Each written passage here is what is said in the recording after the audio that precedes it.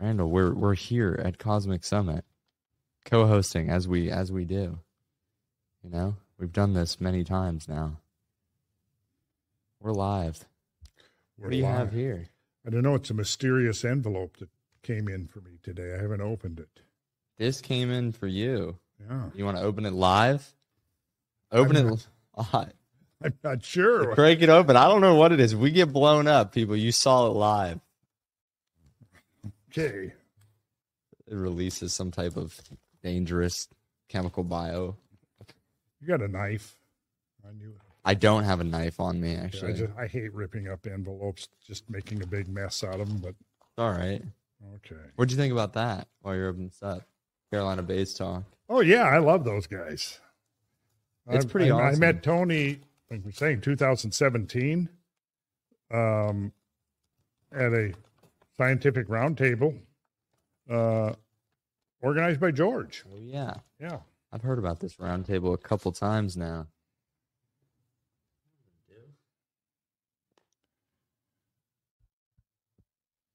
Oh.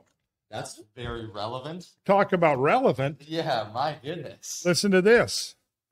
Hello, Mr. Carlson. My name is Austin Carlisle, and I will not be attending the Cosmic Summit this year to give this to you in person. Using Antonio Zamora's ellipse fitting tool, I believe I have figured out how the Carolina Bays formed by carefully analyzing LiDAR imagery of partially formed bays that display telltale characteristics of an impeded impact cratering process. Before I submit my research paper to a formal journal, I would greatly appreciate it if you could review my work and provide some feedback to me. Thank you, Austin Carlisle.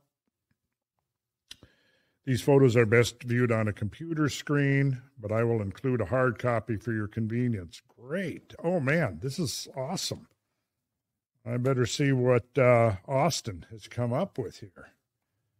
Some beautiful graphics here. Yeah, I mean, talk about a synchronous. Much better word. All right, yeah. Shout out to Austin. If you're watching this, Austin, are you tuned in on the virtual pass? Drop something in the comments. We'll try to Beautiful find graphics. that. Are we? Yeah, we're live. You can point it at that camera right there. All right, so I'm going to have fun reviewing this. Oh, yeah. All right, we're going to try to see what people in the chat are saying because I couldn't find the chat earlier, much to my chagrin. But now we're in business. What are we looking at there, Randall? Well, I can see there's a geometric analysis of the elliptical crater forms.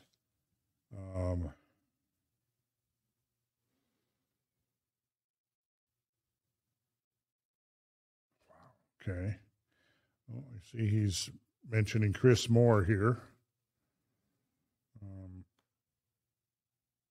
We're talking about overlapping craters on Mars because that's one of the features of Carolina Bays that led early on researchers to believe that they were possibly a impact because of the overlapping rims, which is something you see in acknowledged craters on the moon, on Mars, and so on. So, very interesting. You know, that's one of the things that to me, is so gratifying about the Cosmic Summit. This is my third one now, and meeting the people doing interesting research. So many people. Yeah, and seeing all these ideas. Well, like, look, when I met Tony in 2017, I don't think he knew Chris yet. So here those guys are now collaborating. Yeah, they were saying that Chris saw some of Tony's videos and then started making short translations in support of Tony. So he would take these long 45 minutes videos and help people be able to understand it better in shorter chunks. And then Tony started doing that when he saw Chris doing it, doing the shorter videos. And then Chris started developing his own ideas about it and making longer videos. And that's how it's supposed to be. And now they're working together, just published a paper. Yeah, and it kind of feels full circle to me. I didn't tell the whole story, but, you know, what led me back after a couple of decades to this idea of the mega flooding I was led directly there by the Carolina Bays because you were not in the room when we were talking about this, but when I first started studying the Carolina Bays, that was in the 80s. So you had the conflict between the celestials and the terrestrials. So the celestials, of course, were advocating some variant on an impact hypothesis, and the terrestrials were no, it's strictly, terrestrial based, obviously, with the name terrestrial, but it's wind. Yeah. It's all wind. Well, the book, it was actually a book, was much more than a paper. The book that came out, gosh, when would it have been? Even in the 50s or 60s? You might even look it up there. The Origin of the Carolina Bays, Douglas Johnson. And he was the dean of geomorphology. I believe, was it at Stanford? No, it was one of the Eastern schools. He was at Columbia. I believe he was at Columbia.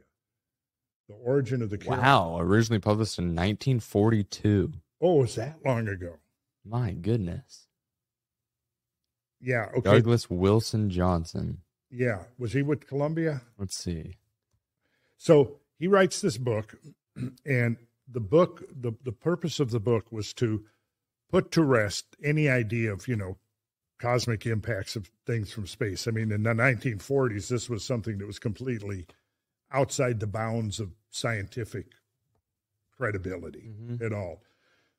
So this book was, my primary purpose was to do away with the idea of a cosmic impact. And so he came up with an alternative theory that he called the complex hypothesis, which should be a clue right there, because in science, you're always looking for Occam's razor. You're looking for that simplest explanation, right? Well, this was the complex hypothesis, which stood for Artesian solution lacustrine Aeolian hypothesis. Repeat that back to me now. Artesian. Good. Solution. Lacustrine. Aeolian. Hypothesis. Artesian solution. Lacustrine. There it is. Okay, so artesian, artesian aquifers, basically, underground water under pressure. Yeah. And an artesian aquifer will sometimes have, copious springs because that water, if it finds an aperture, in pressure will drive it up to the surface, right? So that was the first phase of the idea. You had an artesian aquifer underground in a lot of the southeastern coastal plain where the Carolina Bays are found have limestone bedrock. And so the idea was you have an area, you have a strata between two layers of rock that this water is moving downhill. So it's just like, think of a water tower. By the gravity creates the pressure that, when you turn the faucet on, it's that big tank sitting way up in the air. Right. So it's kind of like that. You've got, the water is flowing down, there's a reservoir, so it's under pressure. But then if you get to, let's say, an aperture, a crack, a fracture in the bedrock that leads to the surface, what can happen is, I kind of liken it to being like an underground waterfall. So the water's coming down under pressure, it gets to this fracture, and then it goes like this, it moves up to the surface, and then it discharges on the surface. So that's the artesian part. Yeah. Then once it's flowed out from the surface, it tends to dissolve. The water flowing dissolves the minerals, the rocks, the soil, and that's the solution part. So it goes artesian, solution, then lacustrine is that it forms a lake. Lake, lacustrine basically is a lake, means a lake. Yeah. Okay, and then the Aeolian is the wind. So now the wind is blowing on the lake, and the waves sculpt the shoreline of the lake into this virtually perfect ellipse. Like Tony was just saying, they ran the least squares method on the ellipticity and found out that they're almost perfect ellipses. So that was the complex hypothesis of Douglas Johnson, and sort of the scientific community that had been looking at this felt like, okay, now he was the big gun of geomorphology. So he's made the final word on it. So the controversy was now done, right? Well, then, and Chris Cottrell could probably give you a more definitive explanation of the history of it. There was kind of a revival of the extraterrestrial hypothesis. And then there was another book that came out called The Origins of the Carolina Bay by, I forget his first name, Koczorowski was his name. There, probably, if you still have Origins of the Carolina Bay up there. Yeah. So I think he had exactly the same title as Douglas Johnson's book. Koczorowski, like maybe a Czech name or K-O-C something. I did procure copies of Douglas Johnson's book, and so I have it in my collection, and Koczorowski's book in my collection. Carolina Bays and their relationship to modern oriented lakes. Is that? I think that's the name of his work. Okay, that's it. Yeah. Koczorowski. Something like that. Yeah. Kaczorowski. Yeah, and he was very much a gradualist, did not like the idea of impacts at all. So he really... He was a terrestrialist. Yeah, so in the book, he actually says it was a big distraction that they even started talking about cosmic impacts and, it wasn't even worthy of consideration. I mean, all that kind of... You love it, right? Just dismissal. Yeah, so I've got a whole section on the bays in one of my presentations that I used to do. I haven't done it probably in 10 years because, Chris and Tony have sort of taken the baton and gone with it. Damn so good I'm job. kind of like, okay, I'll just, let's see where you guys go with it. But yeah, so when you look at the bays in North and South Carolina, they have almost a perfect 45 degrees southeast northwest azimuth. So if it's like, so what I was telling Tony when you were out of the room was that this would have been about it was post Henry Savage's book, The Mysterious Carolina Bays, which I think 87, 88. Let's check it out. Yeah, that's great. You're sitting right there. Yeah. Immediately fact checking. Yeah, The Mysterious Carolina Bays by Henry Savage. So I used to haunt the Fernbank Science Library in DeKalb County. And 1982, Henry Savage. 82? Yeah. Okay, so I probably didn't see it until 86 or 87 because it had been out a while. So they had the book there in the Fernbank Science Library, and I had read about, I mentioned to the guys when you were out that I'd first heard of the Carolina Bays in reading a book about Atlantis by Otto Mook, a German physicist who believed that the destruction of Atlantis was caused by the impact of a 6-mile bolide. And that book was published in German, I think in 79, translated into English in 1980, which was an interesting year because that was the same year that the Alvarez team published their famous paper on the dinosaur killer asteroid, in which they hypothesized that it was a 6-mile asteroid, right? So Mook comes out with this idea in 1980. Did you look that up there? Mook's? The Secret of Atlantis, Otto Mook, M-U-C-K. I'm pretty sure English version was 1980. Well, let's find out. Let's get these.